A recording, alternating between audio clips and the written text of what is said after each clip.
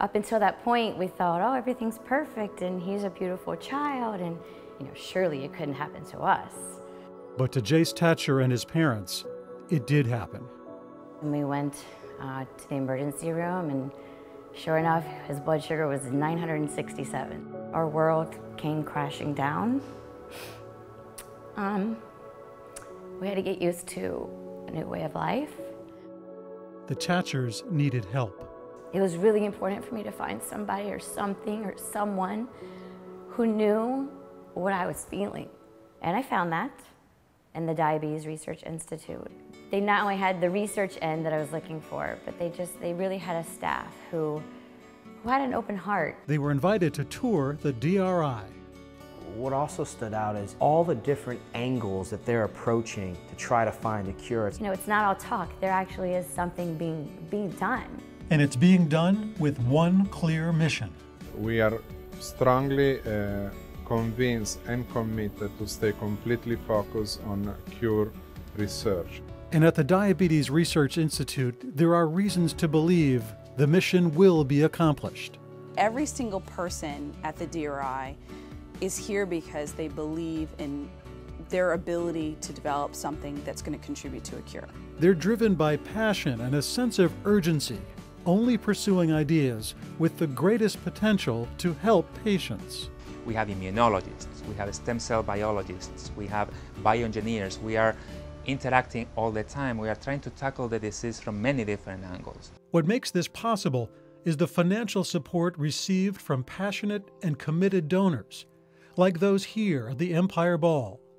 Since 1983, the New York real estate community and its affiliates have raised more than $28 million for diabetes research.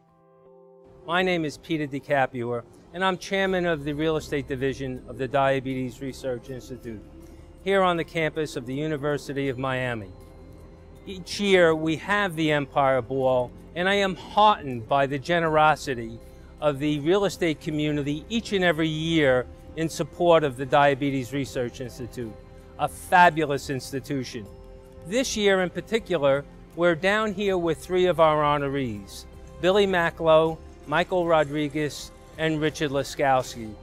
And they will be talking to you about what they've seen and the energy and advancements that the scientists at the DRI have been making. Having now had the experience of physically visiting the Institute, I'm just blown away by the depth and scope of what the Institute does, what their program is, and the path to research and the hope for a cure that they're taking upon themselves here in Miami. It's truly breathtaking and to a certain extent almost overwhelming.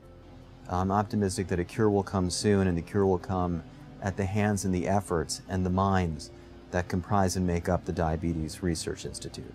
It is far better than any words anyone has told me.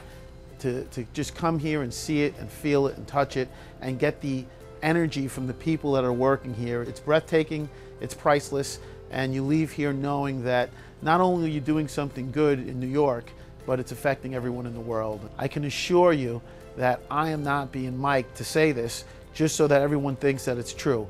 I'm here, I'm feeling it, it is amazing.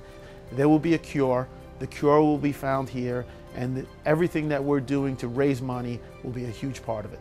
It's just an amazing experience to witness the current experiments that are going on, and to really see the enthusiasm by all of the staff here. In each laboratory that we visited, there's just such energy in this building by all of the staff members. You know, you don't witness in any institutions. Every year we come down here, I can tell you we are that much closer to truly finding a cure for diabetes.